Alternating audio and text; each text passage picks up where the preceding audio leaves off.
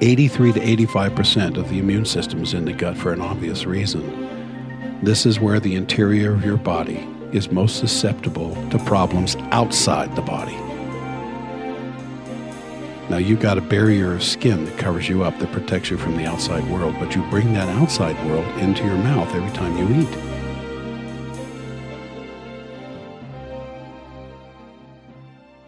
Hey, everybody, it's Dr. Jack. Yes, welcome back to the Forbidden Doctor podcast. Now, Mary is getting ready to go somewhere, and I had some things on my mind I really wanted to get over, and I didn't want it to be very long, so I'm doing this podcast for you guys. It's just me.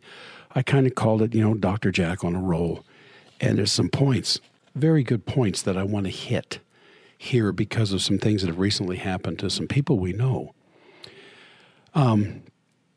You have to be in charge of your health. You have to be in charge of your health. I have neglected my health most of my life. In a couple of months, I'm going to be 68. Because of standard process and because of what Mary and I have been doing for the last 20 years, I've turned that around quite a bit. Even here on the eve of 68, I think I feel better than I did at 48, maybe even better than I did at 38.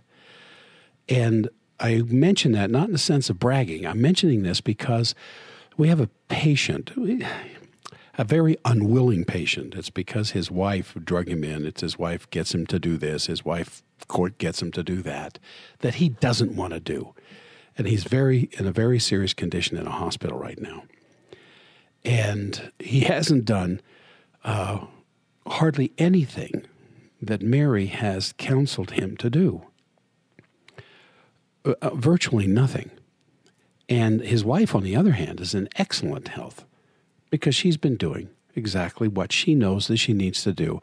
And the first thing to do is that you have to be in charge of your health. Let me give you an example. The gut in your body, and you've heard Mary and I talk about this endlessly, I think. And we have several podcasts on the gut. But the gut in your body is like the roots of a tree.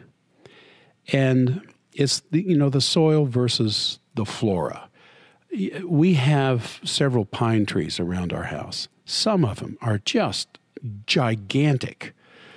We've lived in this house for 14 years, and we planted these trees. They're all the pines. We have some Quakies, but it's the pines I'm talking about. And some of them are just huge, and others are kind of spindly. And it's the soil. It's the soil that made the difference. Now, I did not know that going in because I wasn't a herbologist. Is that the correct term? I don't know. It doesn't matter. What does matter is that the gut of your body is like the roots of a tree. And it pulls nutrients out of the gut, out of the lumen, the hole through the passageway, the tube through your gut, through the gut wall into the bloodstream. And the better that material is it's pulling through into the bloodstream, the healthier you're going to be. The taller these pine trees are going to be. The better they stand against the wind. The better they stand against the bugs that bother them. And speaking of bugs, there was this study. It came out some time ago. It's not a brand new one, but it was done by a bunch of Scandinavian scientists. And they were able to determine through genetic study and genetic research, 90% of the genes in our bodies are flora and bacterium. 90% of the genes in our body are the genes that are in plants and bacteria.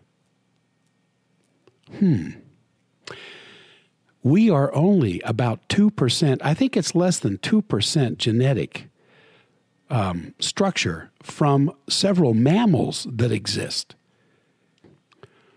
In other words, there's less than a 2% difference between us and a lot of the four-footed creatures.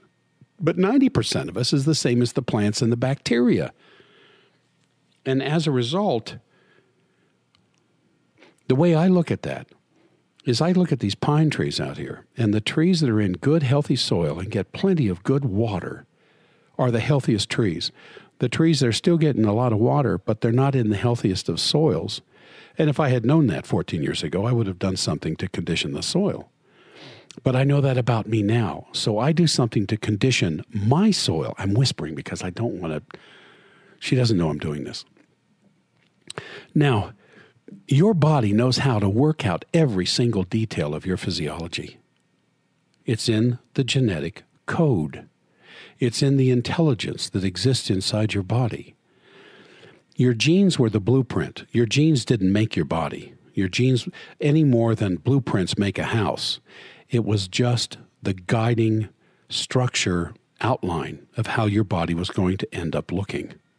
Some of you, or most of you, are probably in families of multiple children. How many of you look alike? Well, you take a family, say 6 kids. 1 or 2 of those kids are going to look very closely the same, even though they may be years apart. But most of them are going to look very different, even though they came from the same source. Because the intelligence that was a part of that creation, at that spark of conception, guided the structure of that body using that blueprint. But there's some vibratory vibrations. This gene was used, that gene was used.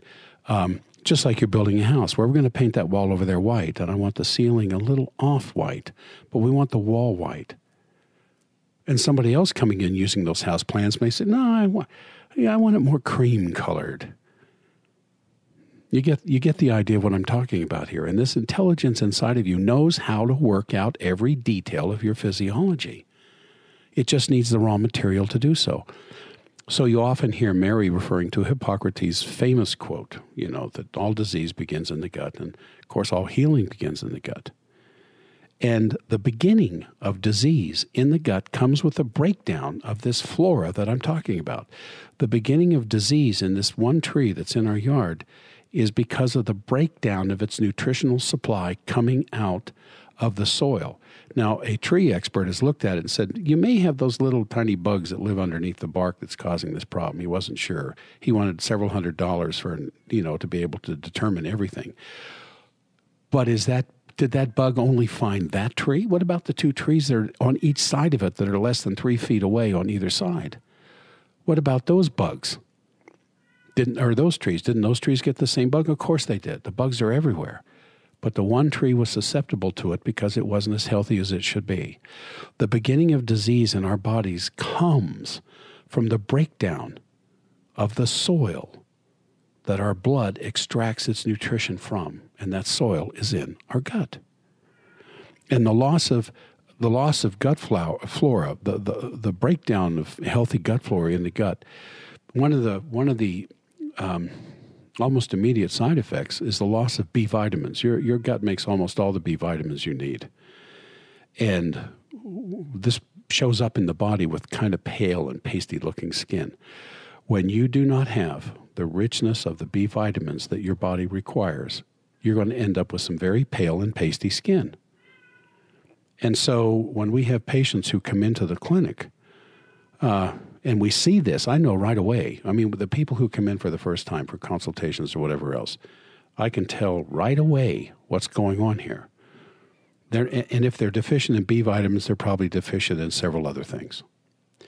And connecting back to the gut one more time, remember that about 83 to 85% of your immune system is in your gut. And the aspects of the white, there's something called TH and TH2, 2 different aspects of your immune system. I don't want to get into a bunch of techno babble here, or I'll lose you as well as myself. But 83 to 85% of the immune system is in the gut for an obvious reason. This is where the interior of your body is most susceptible to problems outside the body. Now, you've got a barrier of skin that covers you up, that protects you from the outside world, but you bring that outside world into your mouth every time you eat. And that outside world is bringing in viral elements, it's bringing in bacterial elements, it's bringing in things that can cause all kinds of problems, let alone what's in the water and what's in the food and what's floating around in the air. And it gets into the gut. That's where the major defensive forces of your immune system are located to protect you. Nature doesn't trust you to eat correctly. Can you imagine that?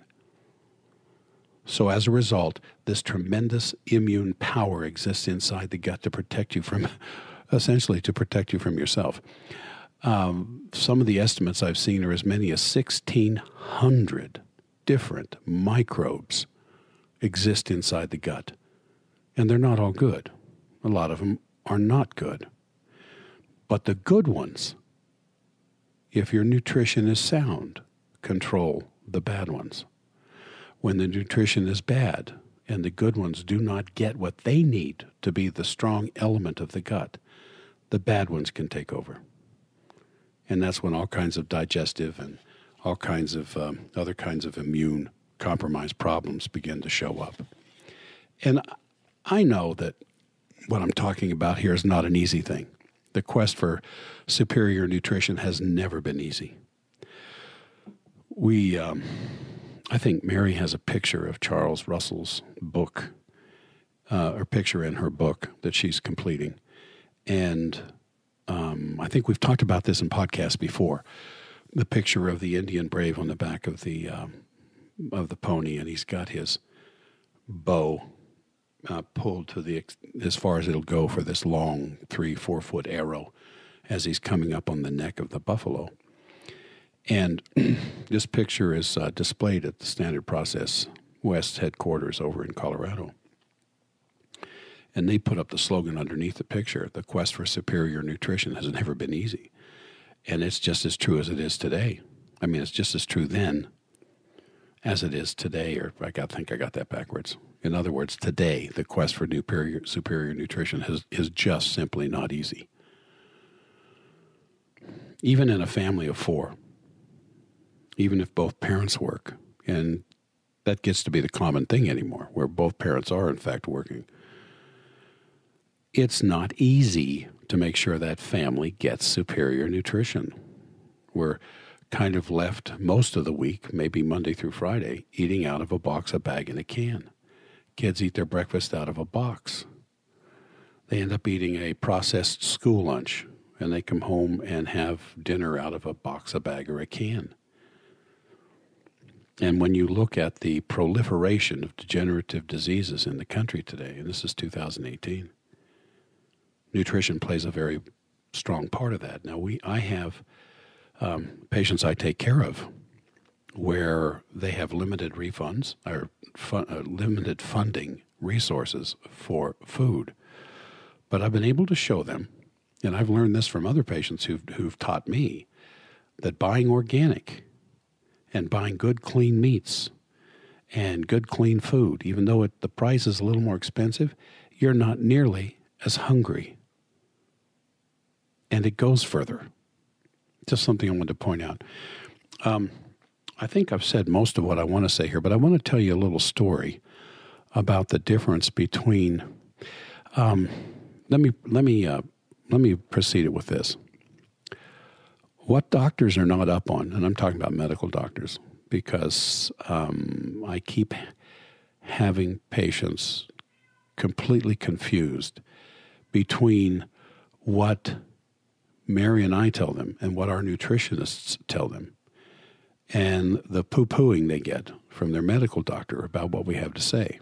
Now, it's not a battle of wills, and it's certainly not a battle of wits, because they come so terribly unprepared. It is simply what medical doctors are not up on. They are down on, unfortunately. Now, there's a kind of a new breed starting to show up who are considering something besides drugs for everything and drugs for anything. But I saw this magazine picture the other day that was highlighting some spa somewhere, some Caribbean spa, and there's this lady laying down on a kind of like a massage table on her back, and she's kind of out in the sun, and she's laying there with a slice of cucumber over each eye, and she has some kind of mud smeared all over her face, which is, it's to moisturize the face, and it's cucumber based, and there may be benefits to that. I don't know. I'm not into that stuff, but I certainly don't poo-poo it if it works. But I've always thought, here's what medical doctors think about nutrition. Here's a very good example of what medical doctors think about nutrition. You laying on your back with mud on your face in a spa somewhere with sliced cucumbers over your closed eyes. In March 16, 2003, in the New York Times magazine, most larger newspapers on Sunday will have a little Sunday insert, kind of like the Sunday magazine. Well, the New York Times has that. And this date in particular, March 16th, 2003, Lisa Sanders, a medical doctor, is talking about her medical education, I believe at NYU, but I may be wrong. And she's talking about some of the procedures and processes and the curriculum and some of the things they had to go through to get their medical degree. And she talks about the white coat ceremony. And most medical schools have this when you're a freshman in med school, your first year. And you're congregating together, kind of wondering, gosh, what have we got ourselves into? And or I can't wait. Let's get to our first class. And you're brought into this congregation in a big auditorium of all the brand new doctors or students. And the dean of the medical school, she said, walked out and spoke to us. And he said to them, and this is really amazing. She says to him, what we are about to, half of what we are about to teach you is wrong. Unfortunately, we don't know which half.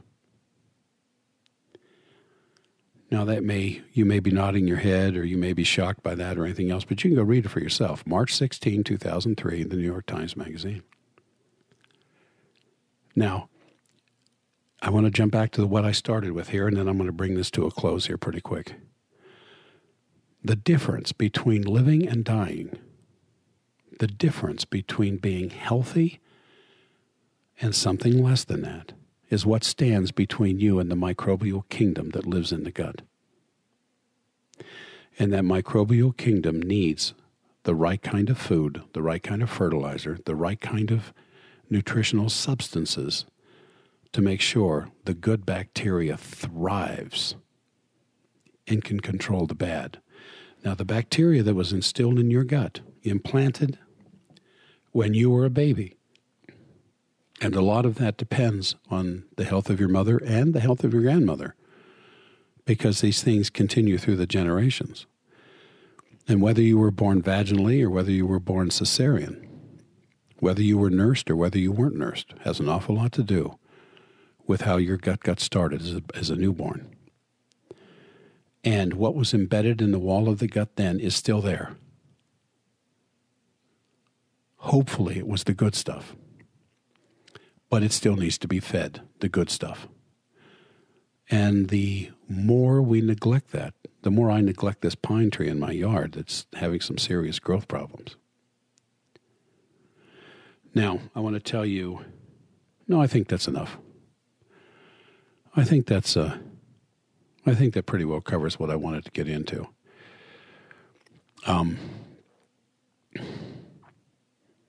It's a pleasure to be here. It's a pleasure to talk to you about these things. A couple more things that I want to bring up and bring to your attention is in Mary's almost through with the book, and we found an incredible way to help people. We found an incredible way to find out what's going on inside their bodies and an incredible way to be able to help them. And it's simply with the symptom survey that we offer on the homepage at forbiddendoctor.com. It's free. There's no obligations. All you need to do is fill it out and send it in. And it's very comprehensive. In fact, maybe the most comprehensive survey you ever take, because it hits all the different systems of the body. It has tons of questions. And after you're done, you have the opportunity for another free thing, a 30-minute phone consultation.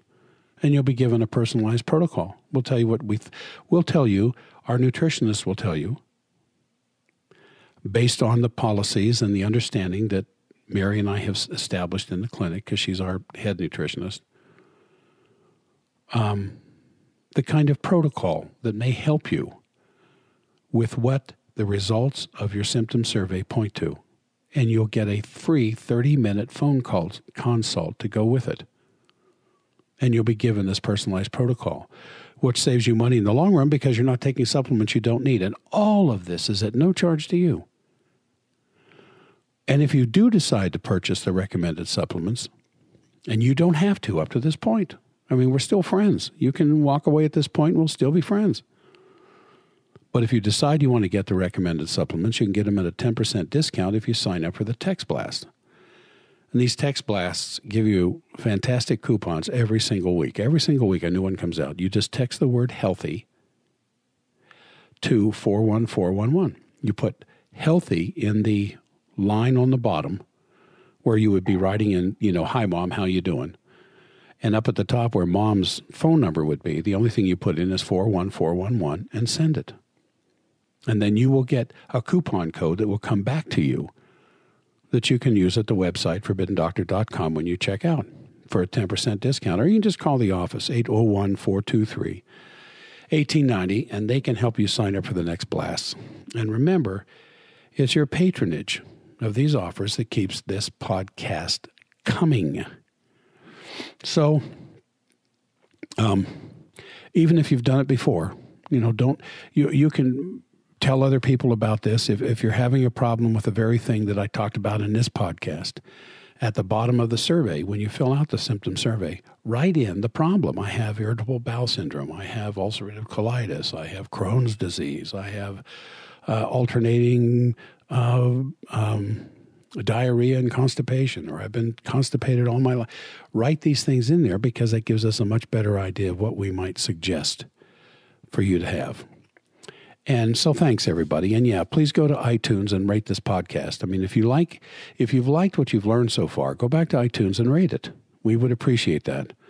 I mean, let's get us in the top of the new and hot podcasts. And with your simple rating, we can rise in the ranks. So if you've enjoyed this at all or enjoyed any of them, please go to iTunes and leave some feedback or just rate us. It would be much appreciated. And don't forget to tell your family and friends to take our free symptom survey at forbiddendoctor.com to find out where they are in this whole thing. And the same deal is for them that we're offering for you. No charge. All of these things for no charge.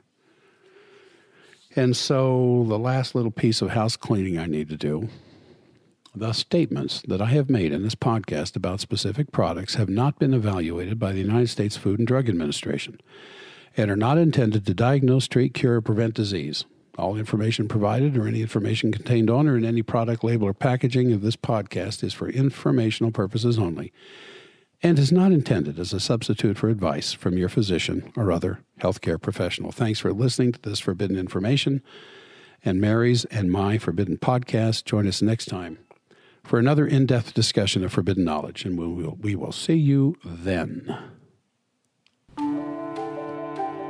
Thank you for listening to the Forbidden Doctor podcast.